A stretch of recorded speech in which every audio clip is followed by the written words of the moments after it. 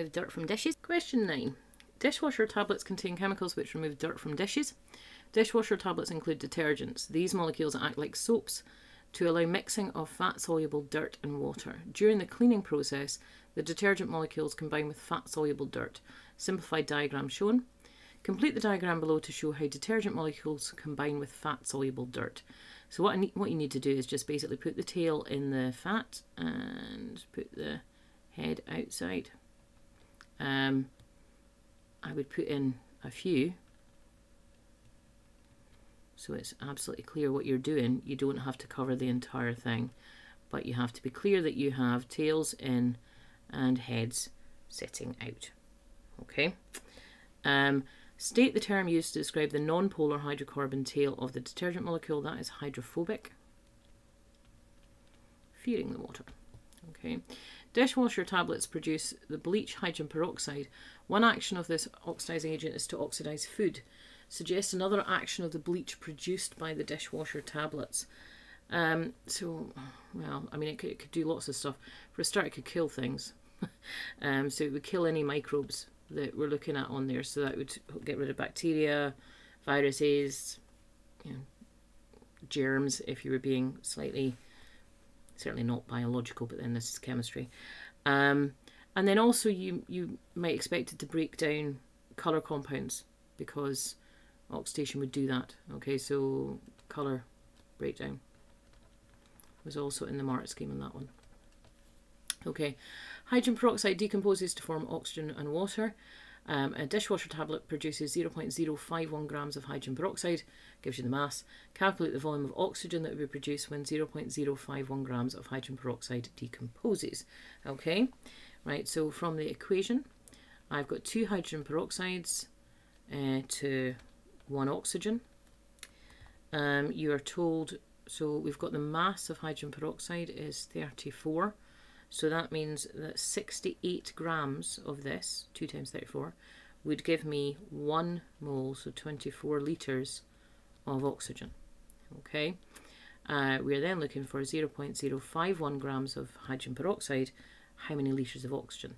So 0.051 divided by 68 times by 24 gives me 0.018 litres. And does it give you what it has to be given in? No, so you could either leave it at that, or if you preferred, you could have said 18 centimetres cubed. That's it, 3 marks. I'm kind of gobsmacked you get 3 marks for that one, but it's obviously this bit here that is considered to be slightly sneaky. Okay, C. Enzymes are commonly added to dishwasher tablets that are used to break down proteins. Proteins are broken into small water-soluble molecules. Name the small water-soluble molecules. This is amino acids. Okay. Structure of a section of protein chain found in egg white is shown. Name the functional group. So this is your link. It's in a protein, so you know I'm expecting actually that you went peptide bond, but perfectly fine to have said that it's an amide link, or even amide.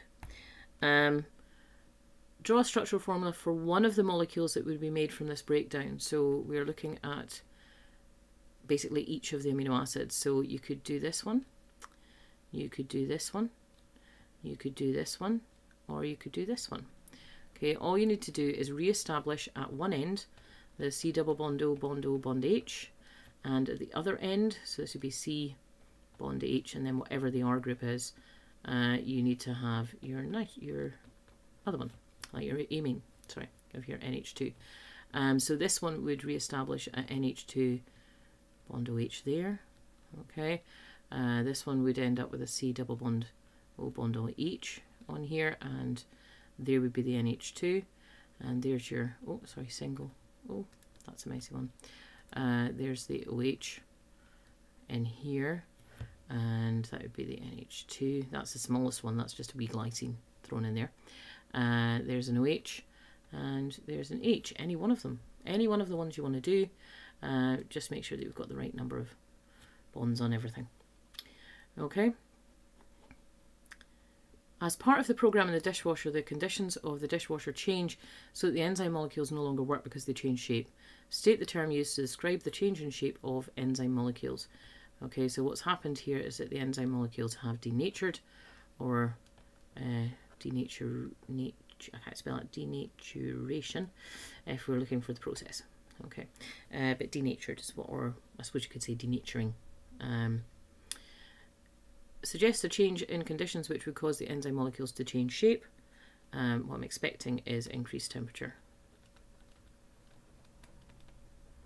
because your other ones for denaturing is like change drastically away from the optimum pH, and you're not going to change the pH inside your washing machine. Right, for D, a bleach activator, I could make this a bit bigger actually.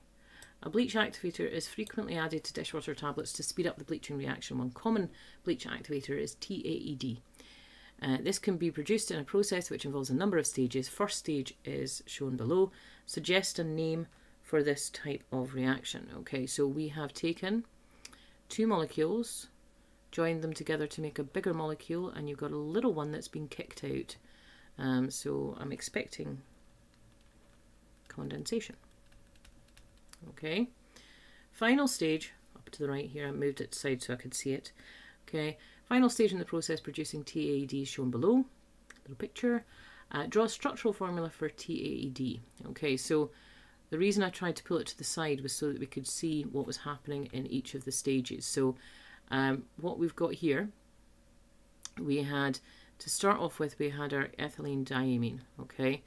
And so we've still got that kind of core in the middle here, but they've added on this group. Okay, when I get to this one, I've still got that core of this kind of setting up, but now we've got that one that was added on, and now they've added on these two.